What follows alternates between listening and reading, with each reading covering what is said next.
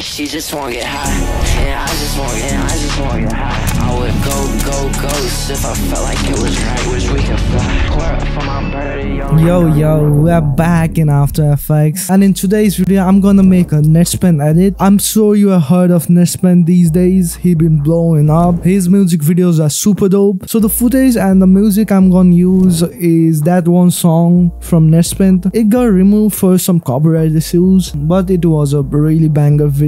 And now in my comp you can see all of this clip I lined up in Premiere Pro.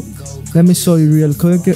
You can see I lined it up in Premiere Pro, and right click it and replace with After Effects, and we're in here in After Effects. We're gonna add the effects on here. I think in this first two clip, at the first I'm gonna add a Twixtor at the first clip. If you don't know what this Twixtor is, Twixtor Pro. If you don't know what the Twixtor is, it just allows you to create those insane slow-mo you see in bunch of anime edits, movie edits, and music video edits for sure. So we're gonna go over to here in speed and just lower it down as the footage moves, like around here. So we have a slow-mo like that. You can even go more slower, like 30 looks really cool. And we're gonna add Twixtor in these two. I'm gonna use Twixtor a lot because it is the sauce when it comes to like creating slow-mo. 30 as well. That looks super dope right there. I think I'm gonna time ramp this to like bump this amount to 160.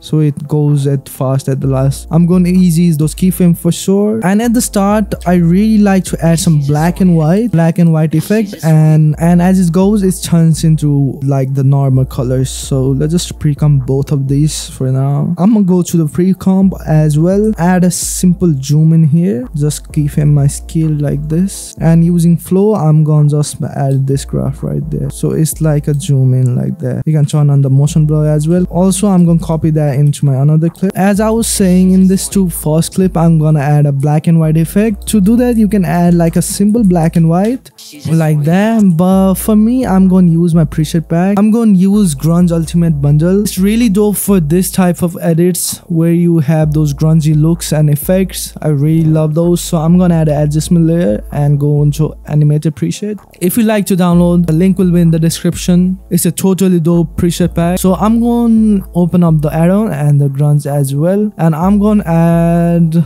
CIT Synth 1 in here. Firstly, the CIT Synth is really good. In hue, I'm gonna lower down the hue to 0. That already looks super dope, bro. If you don't know, the grunge add-on is a separate pack, and default is a separate pack, and I bundle them together. So the grunge add-on requires sapphire. As you can see, all of these sapphire effects on it, and it looks pretty cool. Also, I have the default, and there's completely different looks. Yeah, and in default you don't need any like plugins and stuff, but in the beginning scene it looks really dope. I'm gonna add like a adjustment layer and lower down the opacity of it. I mean a solid layer, sorry, and set it to overlay or something like that. So overlay doesn't look good. This beginning scene looks pretty cool to me right now. So I'm gonna add text in here. So he says she just won't get high, right?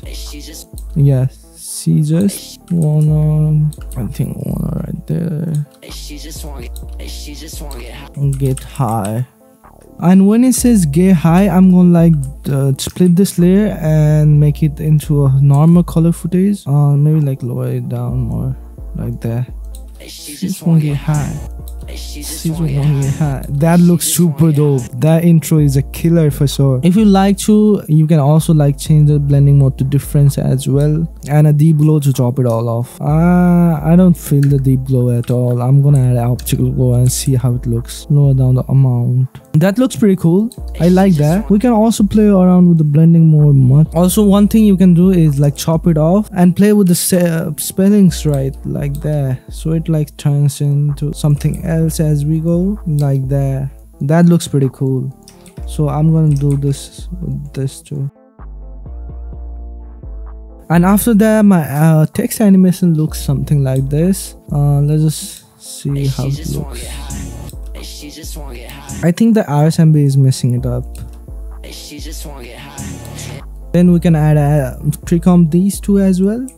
and add like a simple zoom in and also a shake to top it all off. Set the shake frequency to like 2 and play with the amount. Also you can go to tilt shake and bring it up a bit so it like tilting as well. So go like that, it should end over here 0, and we're gonna just add a simple flow animation. And I also like to change the blending mode of it to let's just set it to screen, simple screen, or like lower down the amount opacity of it. Yeah, that looks pretty dope. And a chromatic aberration would look really cool on it. That's a killer for sure. Okay, our intro scene is done. So I'm gonna add a shake right here when the 808 hits. So I'm gonna use my shake pack for that. So let's just go to SD and add the distort shake. I really love this one. I think it fits the aesthetic perfectly as well. That looks super dope, bro. If you have like these type of clipping into the edges, you can add like a motion tile as well onto this, because Sapphire motion tile is not that good and put it before. If you want to download this shake pack, I will also leave this in the description. Now I'm gonna just repeat those steps, right? Add like a Twixtor, add like all of my preset and stuff. So I'm gonna speed run this. So let's just add a Twixtor speed and set it to 30, and as always bring up the amount at the last. That's a really cool slow-mo. I think I'm gonna add the double clip. That looks super fire, bro. Also like adjust these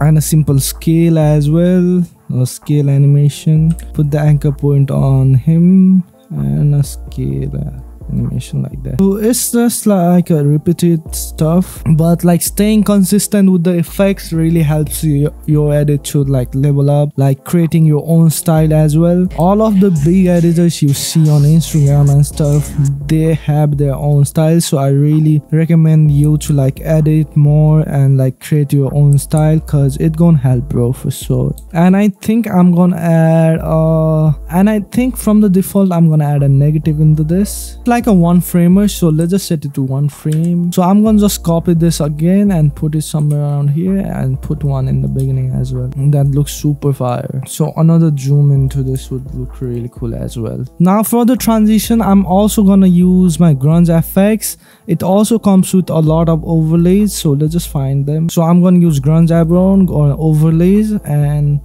let's just use some of these overlays from here. So I really like one like work fast. Yeah, I really like this one. So we're gonna add this one at here and lower down the size for sure, because it's too big for my scene, and set it to color doors. That looks super cool, bro. You can add like a HLS as well and mess with the 5 of the color. Slow for me, let's just speed it up as well and remove this, cause we'll just set it to red. Now I'm going to create a zoom animation here too, so I'm gonna add a motion tile in it and set it to 200 by 200. I'm just gonna like speed run this, you know, like let's just set it to, let's just scale out a bit and add a simple graph in it as well. That looks super dope. Scale it up more. Pre-comp these as well. Head into the pre-comp, add a motion blur for sure, and also like create a null adjustment and set the anchor point to somewhere around here and scale it out. Make sure it links to, when it scales out, Twixtor will be really good, and bring up the amount at the last as well. And from the grunge default, I'm gonna add a black and white glow in it. Man, that looks super dope. I'm not even capping, bro. That's one click, bro. A lot of these effects in just one click. With my grunge bundle, you can like create crazy effect with just one click. As you can see, that looks super crazy. I don't even have to brag or something like that. You can see it with your eyes. The link will be in the description, and you already know. So let's just head into my main comp. I think I'm gonna copy these flashes and put it in here too, when it like zooms out, like here, like there, 1 framers. These are killer 1 framers, to be honest. I really like these. And for this scene right here, I think I'm gonna do the slow-mo again, cause slow-mo is the sauce, bro. You already know the drill of the slow-mo, so let me just do it real quick. And if I sound like weird, cause this is the next day, this is the day 2 of editing this. I fell asleep last day. Let's just bring up the amount at the last again. And if you don't have flow, I really highly recommend getting it. It's the best plugin ever. It saves a lot of time. I think a flash to transition would go hard. And a distort chroma onto this. Bring up the amount and just animate it. That looks super cool. Damn. Also, I think I'm gonna add a preset from my preset pack as well. Let's see how black and white works with this. So default black and white. That looks super hard. Let me just relocate or reposition the vignette. Something like that. And put this distort chroma on before the black and white. Oh man, that's hard. That's super hard. And when it says like go, I'm gonna pre-comp all of these clips and go into pre-comp and add some text into it like we did in the intro. So go right and lower down the side. But anyways, let's just did it how we did it in the beginning, like this. After this, copy all of these, paste it right here, and for the go, I'm just gonna add another O, if that makes sense, right there. Go, and like that. Copy all of these, paste it in here as well, and another like around here, and another what do we call it? Oh yeah. Oh, go, and at the end copy these animations and trim it till here as well, like that, and something like that as well. I'm going to select all of these. Put the pre-comp it so it's on single layer. Added a deep glow, lower the amount, and set the blending mode to overlay. That looks super cool. Oh man. And to top it off, another preset. What we gonna use? Ghost. Let's try it. This thing insane. I use my packs all the time. Like every music video I do, that I do, I use my pack all the time. It saves a lot of time for sure. That looks super hard. Also, some like zooms in the scene would look pretty cool if I'm right. Not too much, like 120 to 0, and channel motion blur. Copy all of these into here. Perfect. Go,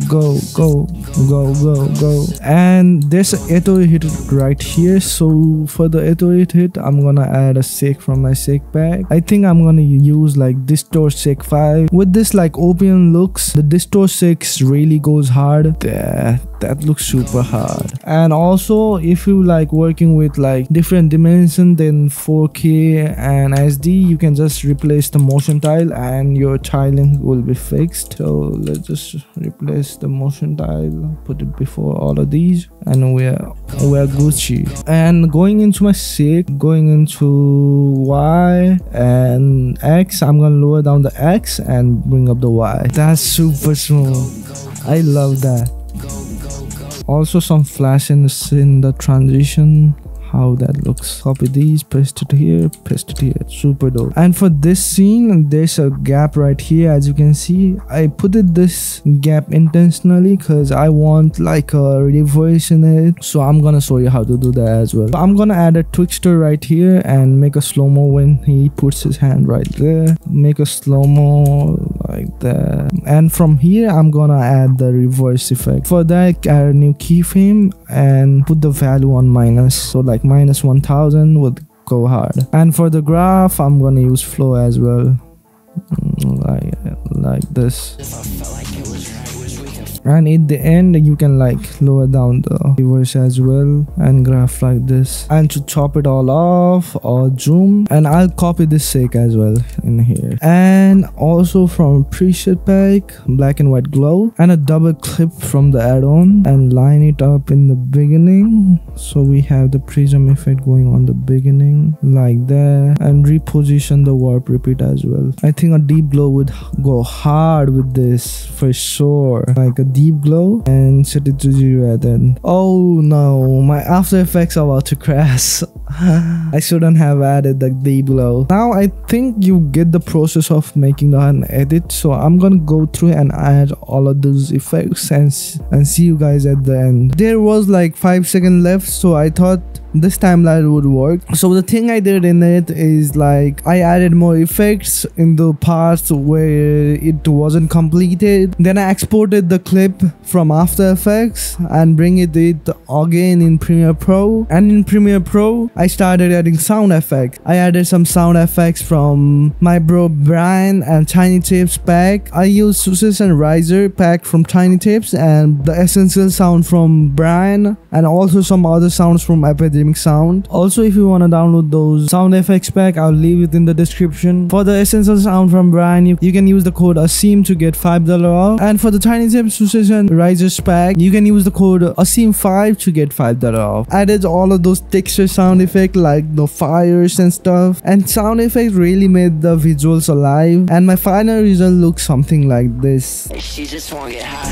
and I just wanna get high. I would go ghost if I felt like it was right. So the full edit will be in Instagram if you want to check it out. My Instagram handle is @asimnawag. So that's it for today's video, guys. If you like this video, please consider hitting the like button and also subscribe to my channel for more videos like this. Check my digital store, download the Grunge FX, it's really the killer. So yeah, see you in next video. Peace.